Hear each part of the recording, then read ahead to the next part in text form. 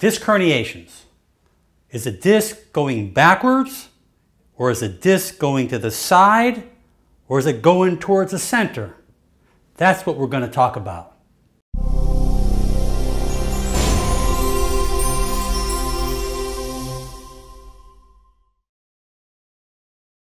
Welcome. Disc herniations. A major epidemic.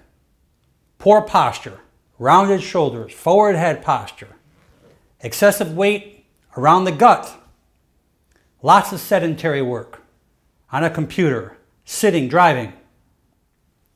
Realize many of these conditions are from repetitive stress. Poor posture, weak abdominal muscles, weak core muscles, weak stabilizers, extensors as well as flexors, as well as over-contracted hip flexors from being in a seated forward position for many hours a day. The discs act as shock absorbers. They are between the vertebral bodies.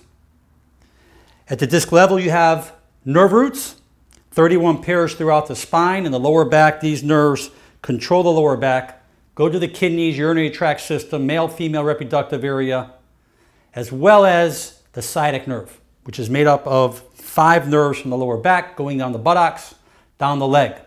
Biggest, longest, fattest nerve of the body is the size of the thumb.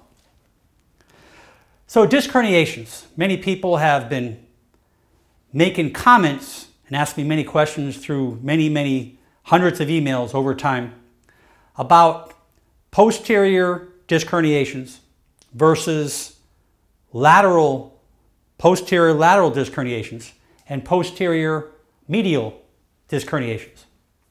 I also want to bring something out to you, is that the nerve root comes out in the back or posterior part of the spine. So therefore, anytime you hear posterior and that disc is protruding backwards, yes, you can have an involvement of a nerve, affecting a nerve, pinching a nerve, and causing pain, distress, not only in the lower back, but down the leg or radiating to other parts as well.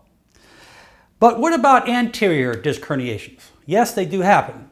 That means that the herniation has gone forward up towards the front of the vertebrae, but there are no neurological structures in the front of the vertebrae. Let's take a scenario, a person with sciatica. Sciatica down the left leg, pain, tingling, numbness, cramping.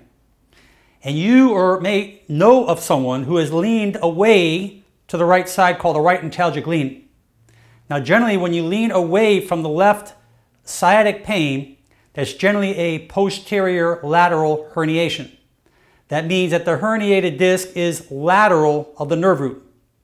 Now if you notice, a person has pain on the left leg, same leg, and now you or someone else that you know is leaning towards that left leg, that is generally a posterior medial herniation because of the fact that the herniation is on the inside of the medial portion of the nerve root, so they're leaning away from it, okay, or into it, we can say.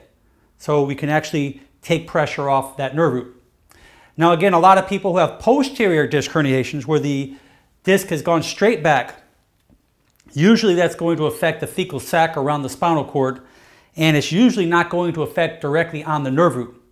But realize when these disc spaces become narrow from degeneration, this will allow the holes, or what we call the IVF space, or the intervertebral foramen, to become closer, smaller, making the area become closer together, and that in itself can affect the nerve root as well. So the common question is, if you have a posterior disc herniation, the disc has gone straight back, or it's posterior-medial or posterior-lateral, what are the best type of exercises for each individual type of condition?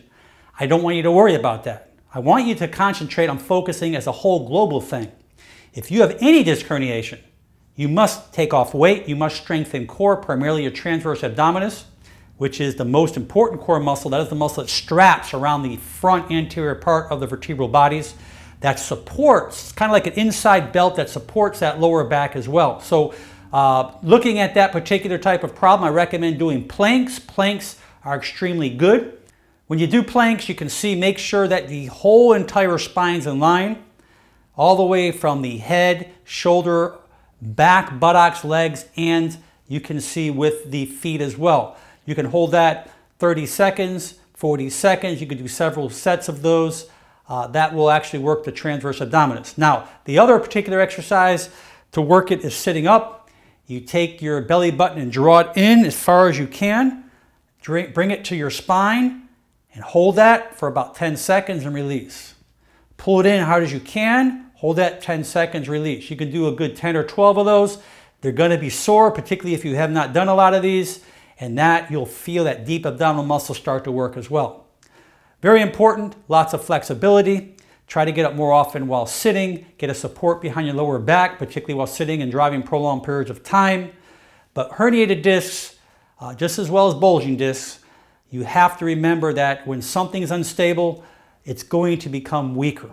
Make sure you use good posture and be very smart from the things that you do every day. If you have questions, leave them below. Please subscribe if you haven't. And most important, make it a great day. I'm Dr. Alan Mandell.